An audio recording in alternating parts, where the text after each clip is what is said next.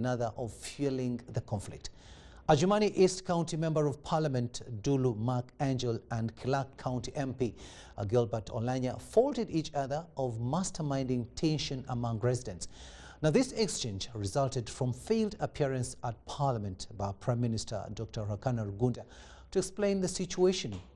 To this, Speaker of Parliament Rebecca Alituala Kadaga has faulted government for ignoring the looming Apaa land wrangles.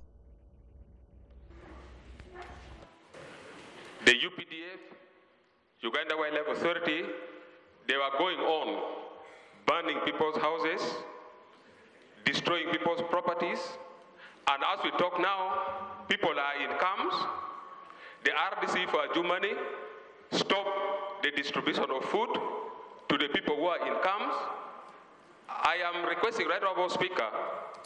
Is it in order for him to begin alleging here that UPDF and other officials from Adjumani burning houses?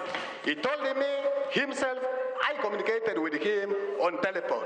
As we talk, those arrested over that are in Opanjiji prison on a remand.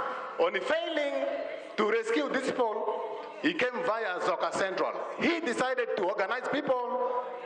Madam Speaker, it's all about making cheap political capital out of the innocent. You're out of order.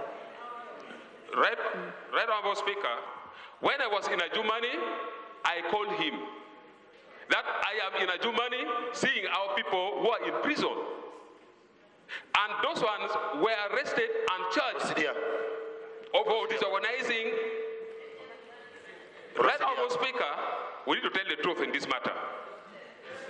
As we talk now, Right Honourable Speaker, Honourable Magdulu is one of the person who is constructing his building in the compound of one man called Ojara in Apaa. Oh, it's because the government has left a vacuum now. Everybody's